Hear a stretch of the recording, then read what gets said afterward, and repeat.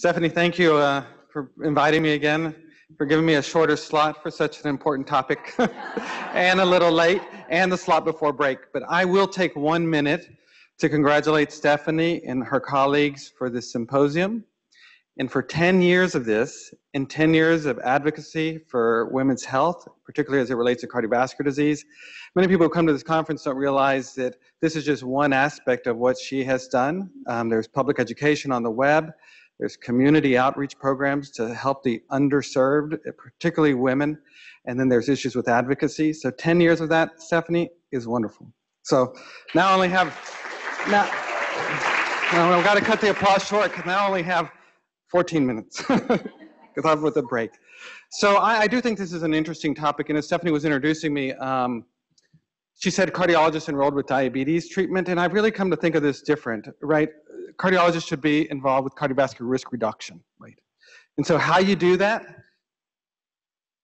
let's call it whatever we want to call it. And there's this debate about diabetes, no diabetes, but what I'm going to try and convince you now is that this is an issue of cardiovascular disease, cardiovascular mortality, and these diabetic drugs are treating cardiovascular disease and not necessarily diabetes.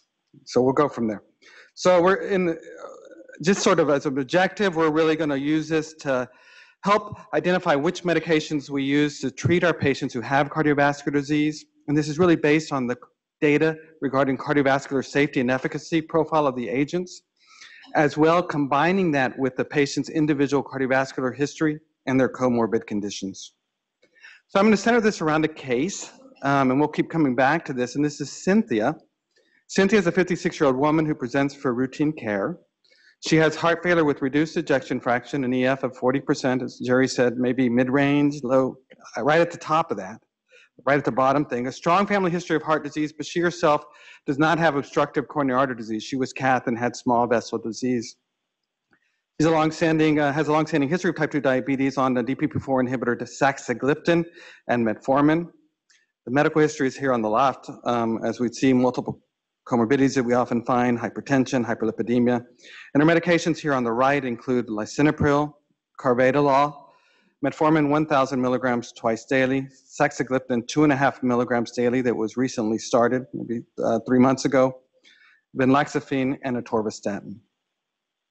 When you talk to her, she's doing well, other than occasionally describing dyspnea on exertion as well as pedal edema.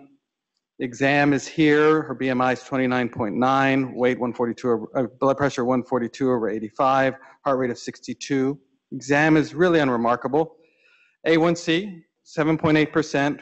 Lipid panel is okay. Her electrolytes are reasonable, and her eGFR is 52, so some degree of kidney disease. So the question is, as you're busy in clinic, given Cynthia's existing type 2 diabetes and a diagnosis of reduced left ventricular systolic function, what changes would you suggest making to her regimen? 1, let her go. Doing okay. We'll just go with that. 2, increase saxagliptin to 5 milligrams daily, a DPP-4 inhibitor. 3, reduce saxagliptin with replace saxagliptin with glyburide, a sulfonylurea. Replace saxagliptin with an SGLT2 inhibitor, empagliflozin. Replace saxagliptin with liraglutide, or add insulin now to her regimen because she has kidney disease. So this is, the list can be really long, right? All kinds of medications. So let's go through this just a little bit.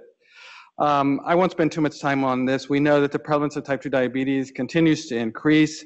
Nearly 30 million Americans have diabetes, of which about 7 million are undiagnosed despite our efforts at increasing awareness and to make the diagnosis. And this rate is going to increase in conjunction with the rates of obesity as well as the aging nature of our population. We also know that we've made substantial improvements in how we treat diabetes, and that the burden of cardiovascular disease in general has reduced over the last 2 decades, but cardiovascular disease still remains the leading cause of death in patients with type 2 diabetes. It increases the risk of stroke, increases the risk of coronary heart disease, rates of heart failure. Jerry's lecture was wonderful. We know for a long time that diabetes amplifies the risk for heart failure, increases the risk of cardiovascular mortality, as well as increasing the risk of total mortality. Simply said, diabetes is associated with reduction in the life of years lost. When that diagnosis is made, your life is shortened for both men as well as women. Now, women, the conference is really focused on women. Women share, I don't know, disproportionate burden is a special relationship would probably be, and not a good one, with diabetes as far as the risk factor that diabetes plays for women.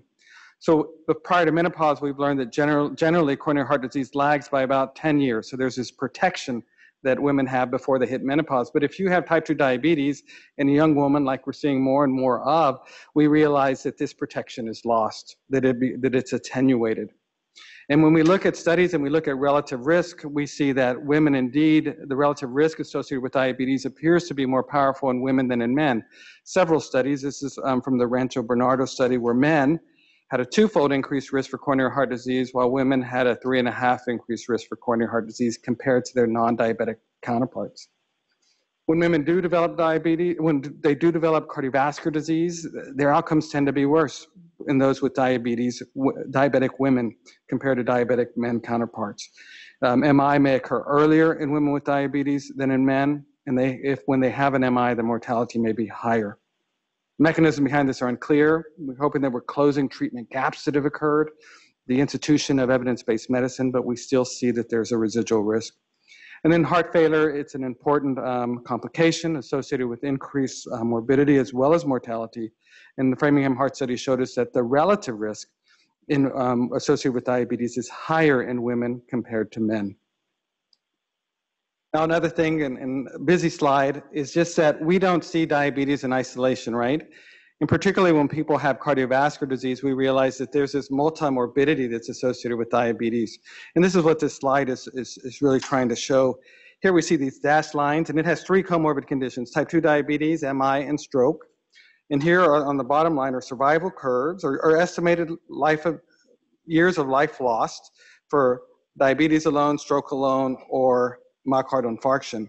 When we can see as these start to add up, as we see our patient Cynthia, that the risk increases, which makes sense. But by age 60, which should be right today, midlife, I guess we'd call it, that it's not midlife for someone who's had a stroke or MI. Their life is shortened substantially. That a history of any of these 2 conditions is associated with 12 years of reduced life expectancy. A history of all 3 is associated with 15 years of reduced life expectancy.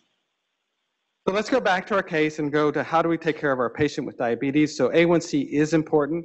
A1C, we can't ignore. Many of my cardiologists want to say, let's forget about it, but it is important for microvascular disease, retinopathy, nephropathy.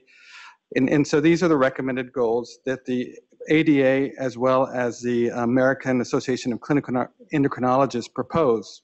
And we can see that these goals are individualized depending on comorbid conditions, duration of diabetes, how well people are tolerating medications without side effects. But in general, a goal of 7 has been recommended. In people with advanced disease, we may be less stringent. But I would imagine that most of us would consider treating Cynthia a little more aggressively at 7.8. She's doing well in general and hasn't had many complications. But we have a lot of choices now, right, of diabetic drugs, tons of choices: DPP-4 inhibitors, sulfonylurea, insulin, the whole works. So with so many drugs to choose from, how do we decide? What I'd like to spend the rest of the talk is really describing the evidence that we've entered a new era of diabetes management, which shows safety and efficacy and cardiovascular impact well beyond and independent, I'm going to say, of lowering A1C. So let's come back to that in a minute. The ADA and the EACD suggest that when we're looking for what medicines we're going to choose in Cynthia, that we consider a variety of factors. Hypoglycemic risk: what is the risk of hypoglycemia? What are the implications of an episode in someone who's sick? Need for weight loss, chronic kidney disease, cost effectiveness: what can people afford? And then we have in blue here cardiovascular disease, heart failure, and ASCVD. And really, this portion of heart failure and ASCVD is the decision tree when you're trying to decide now on what agent to treat someone with. Chronic kidney disease, I need to fix my slide, should be on it, but should probably come into that group as well. And so previously to 2008, we had very little evidence to help us decide how to treat people. But in 2008, I won't get into too much, the FDA said it's no longer adequate or appropriate to approve drugs just based on glycemic control, that the medicines we're going to use to treat diabetes, to lower A1C, have to be safe in people who have risk. Just can't be a medicine just to lower A1C, they have to be safe. And so they required that all new agents undergo cardiovascular safety testing and a cardiovascular outcome trial. And so over the last 12 years, we've had nearly 200,000 participants participating in diabetes trials aimed at cardiovascular risk reduction. They're non-inferior studies. Are they safe? And then if they're safe, test for superiority. Nothing to do with A1C efficacy, right? No A1C, no diabetes sort of issue here. These are all cardiovascular outcome trials. And so I'm going to talk about these trials in sort of big sweeps, lots of data, and we'll come back as it helps us treat Cynthia. And I'm going to start with the incretin mimetics, so the DPP-4 inhibitors and the GLP-1 receptor agonists, and then I'll end with the SGLT2 inhibitors and sort of sweep it big and try and go quickly. There are 4 trials with DPP-4 inhibitors. Our patient was on saxagliptin. So is that a good medicine or not? So when we look at the cardiovascular outcome trials that are here compared to placebo, we can see in the 4 studies that have been done, each with an individual agent, when we compare it to placebo, it was as good as placebo. So it could lower A1C and it didn't cause harm. So all the studies met primary endpoints showing no increased cardiovascular risk. So another agent we can use to treat people if we need it for glycemic control. But a bit of caution from the studies was that when you looked at the secondary outcomes, so those outcomes are what we call major adverse cardiovascular events, cardiovascular mortality, non-fatal MI, and stroke, pretty much. One of them had hospitalization for unstable angina. A secondary endpoint at the time, which was kind of relegated to secondary, but become more and more important as we think about it, was heart failure. And we saw early on that within the DPP-4 class, there was heterogeneity in heart failure. So the first study that looked at saxagliptin, which Cynthia's on, showed that the rates of heart failure were a little bit higher compared to placebo. The second study with alogliptin and examine in patients who had acute coronary syndrome also trended in that direction.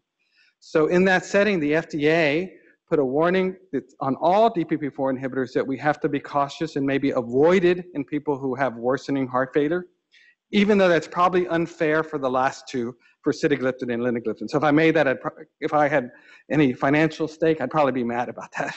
But that being said, for Cynthia, saxagliptin probably not the best choice. So probably not the best choice.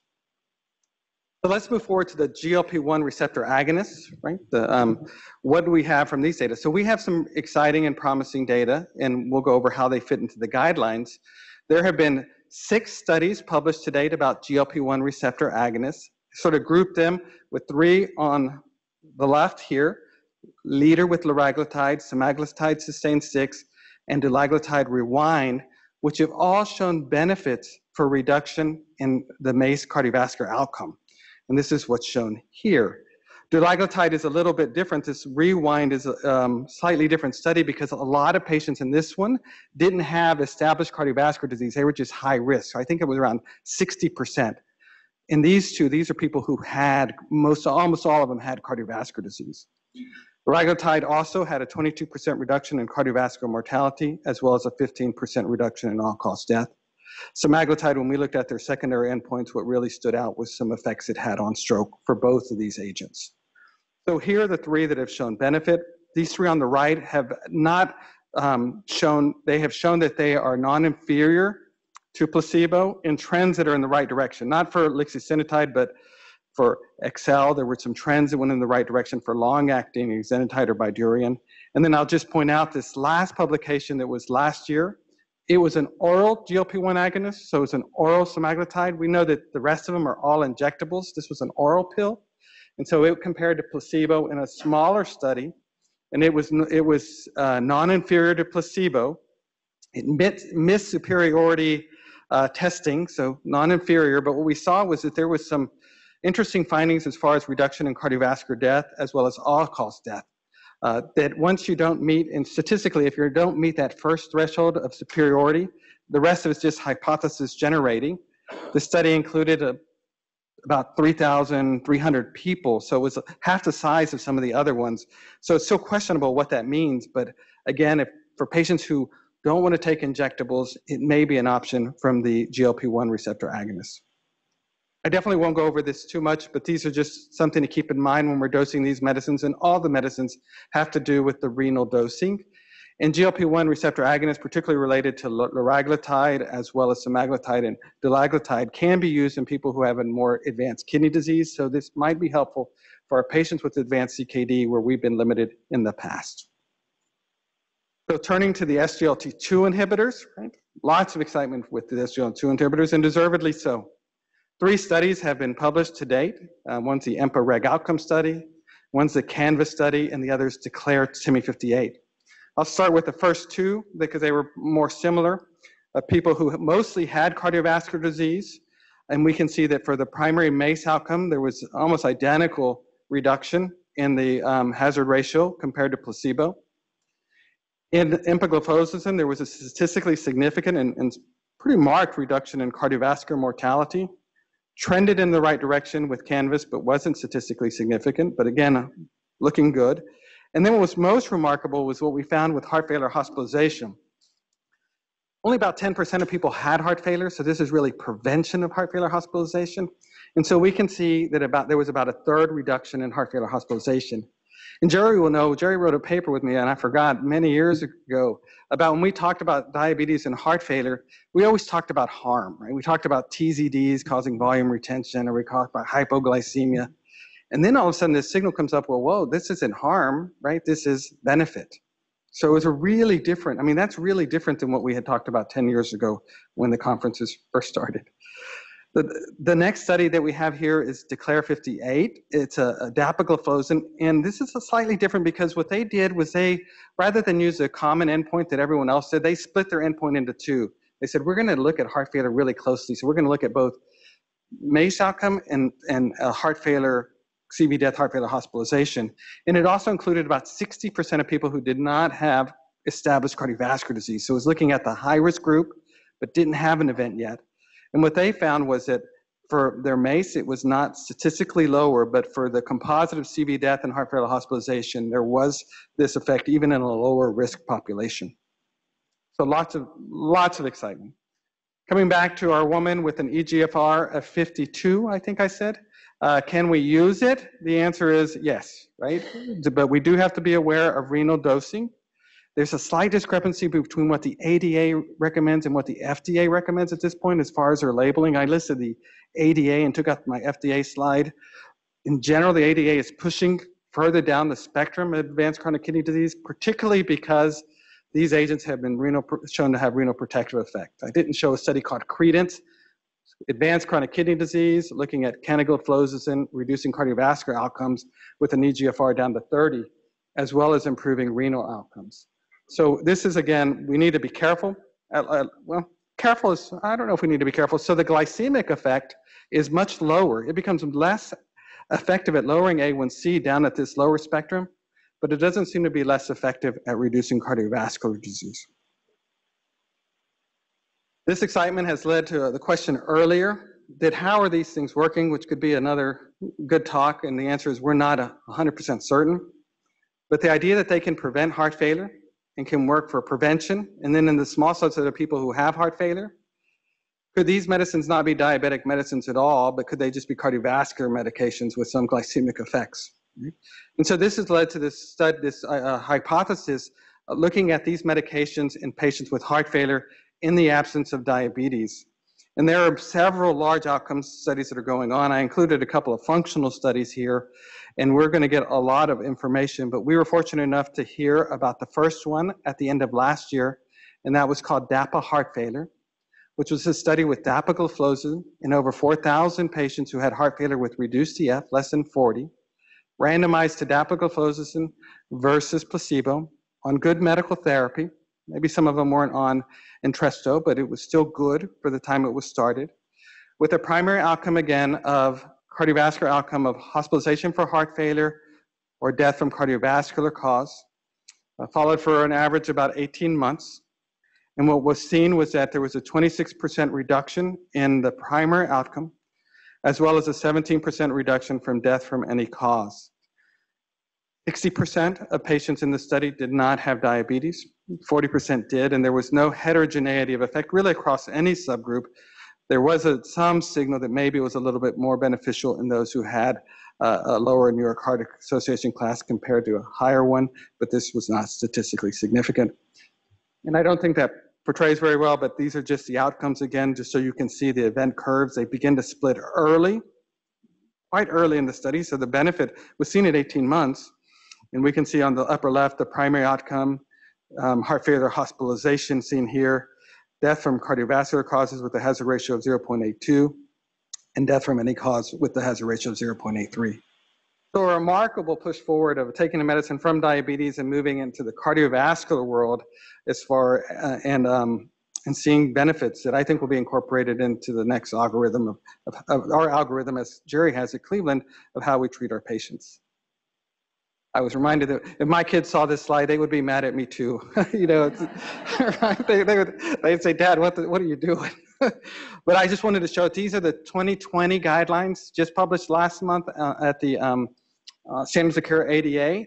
And I don't want you, we're going to come to this section here on the right, ASCVD, in a better slide. But what it shows is that first-line therapy still is metformin. Right? 70% of patients in all these cardiovascular studies were on metformin to begin with.